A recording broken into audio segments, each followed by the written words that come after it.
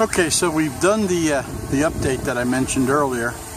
What I'm going to do is I'm just going to go ahead and fly it out about 150 meters or so and try the return to home. That seemed to be some of the biggest problems I had. So let's see what happens. I'm going to go ahead and stop this. I'll get it out there because I only have two hands. And then we'll do the return to home.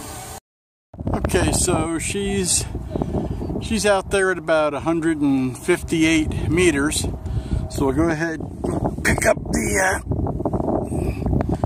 the transmitter and we'll flip the return to home. She's turning around, which is a good thing. And let's see what happens.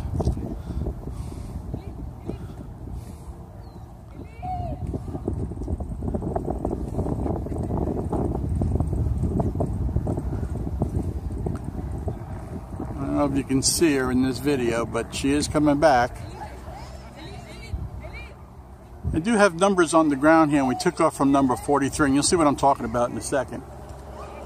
But she's right up above us now.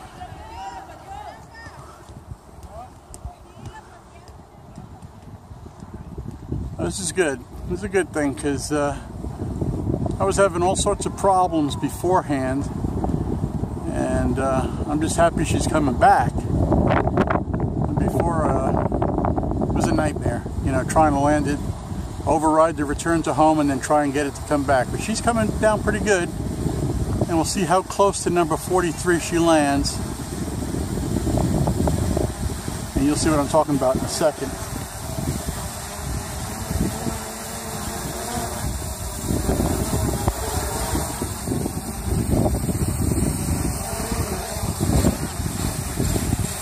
Alright, she's about 10 feet away, but you know what? I'll take it.